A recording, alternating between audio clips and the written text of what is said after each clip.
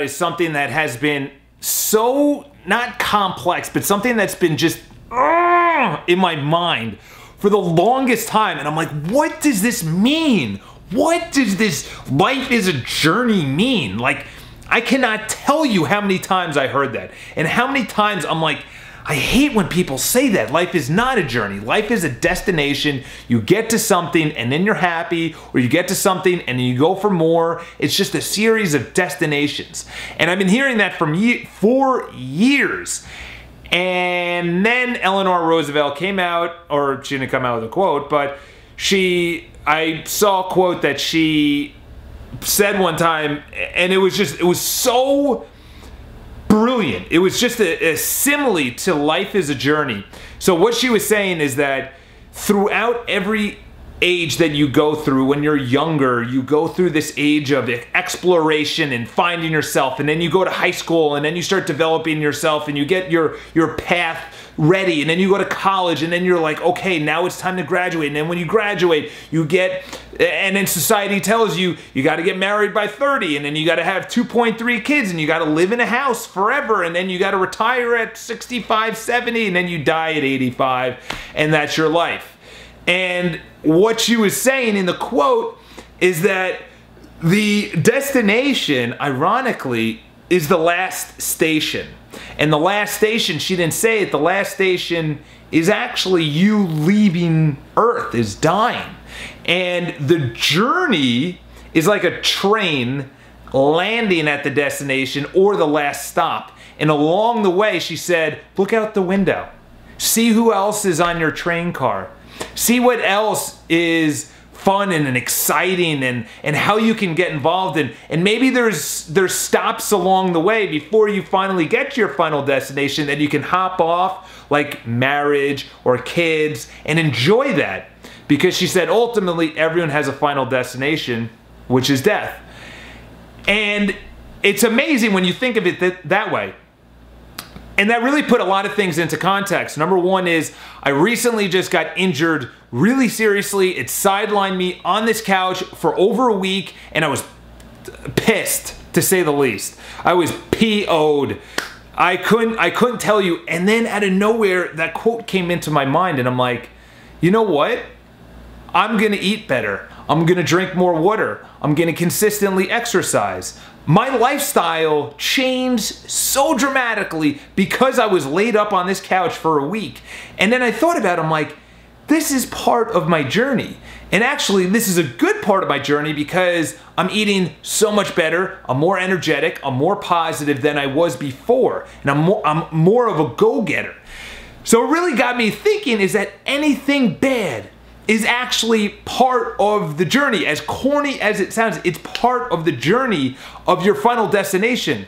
And I always thought the final destination is when I make $1 million, when I have this really nice apartment in New York City, when I start my own company, when I go out and I travel the world. That's my destination. Well, you know what? I did it. I did that. I have a nice apartment in New York City. I started my own company. I haven't made $1 million, but I did pretty well financially. And you know what? There's another destination. So as Eleanor Roosevelt said, is that that's not a destination. That's just a stop along the way. A stop along the way is positive, as in getting a nice apartment in New York City. But then a stop along the way is also being laid up on your couch and now completely changing your way of life because of that. I'm a healthy guy. I'm 30 years old. I'm very active. I just came back from a ridiculous 2-hour hockey game, and I have tons of energy.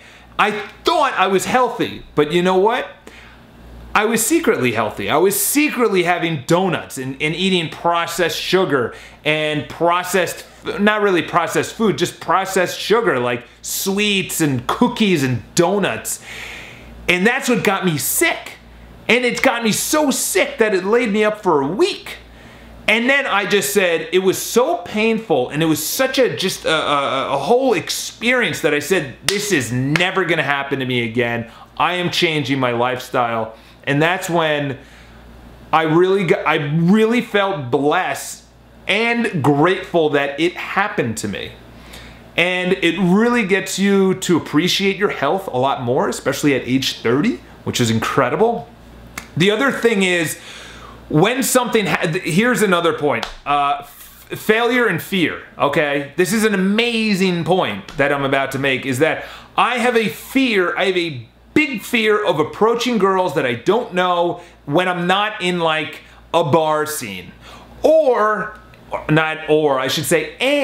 I also have a fear of calling people for business. Yet, I need both in my life. I need relationships with women in my life. I need business for my business in my life, or I would be broke and I would die completely lonely with cats. And I need both. Yet I have this fear. So then I went back to the quote by Eleanor Roosevelt. I have to find this. I'll hopefully find it, and if I find it, it's down below in the description.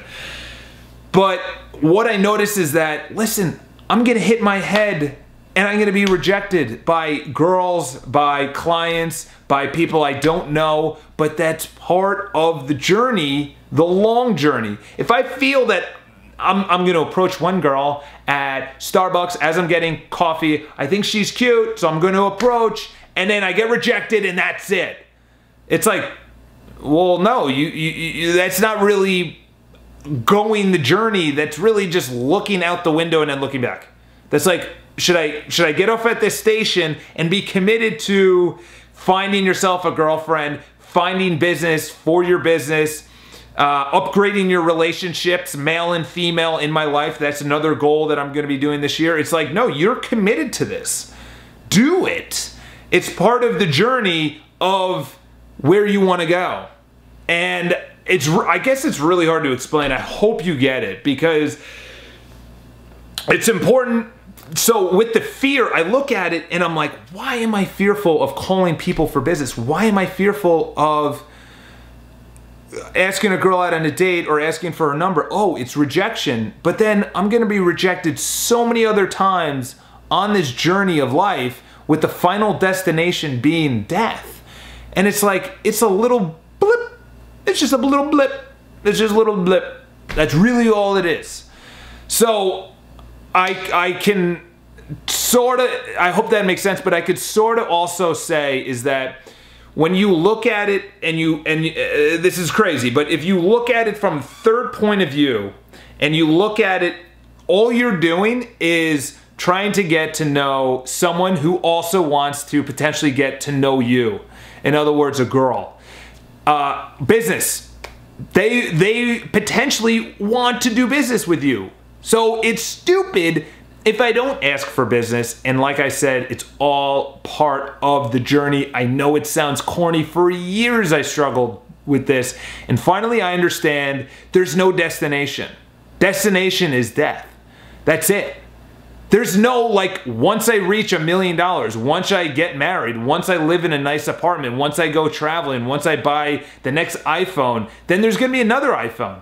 Then there's gonna be another goal you're gonna want.